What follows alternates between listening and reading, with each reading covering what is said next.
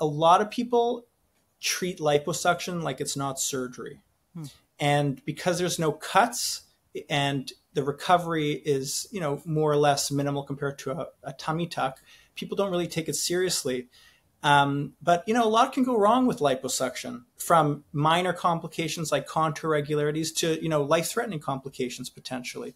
So, a hernia, for example, if you're not meeting, for example, a surgeon before your surgery, you're seeing them the day of surgery, and they don't work you up adequately and they don't examine you, and you have a hernia with a bowel loop coming out, the liposuction cannula can actually cause a visceral injury, right? So from a safety perspective, see a board certified plastic surgeon that's accredited by the American Board of Plastic Surgery. See your surgeon before surgery, get examined adequately, get worked up. You have to be optimized before surgery